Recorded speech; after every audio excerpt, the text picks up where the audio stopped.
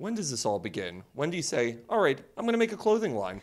Well, I think it was more JCPenney reached out and they had this opportunity for the clothing line called Ob.sess. When I had that opportunity, I realized it was the perfect time to release that clothing line for tweens and teens, and it basically promotes body positivity, which is my favorite. To be a young woman and to be able to say to other people out there, it doesn't matter what you look like, you still look great. That's such a great message, isn't it? Yeah, absolutely. Well, I think it really sprouted from being a gymnast, and we strive for that perfection in our routines, in our hair, and also the way that we look. And so when I was outside of meet season and I was going through injuries and different things like that, I just noticed that my body was kind of fluctuating, and I was confused, and I was also hitting puberty. Everything was wrong.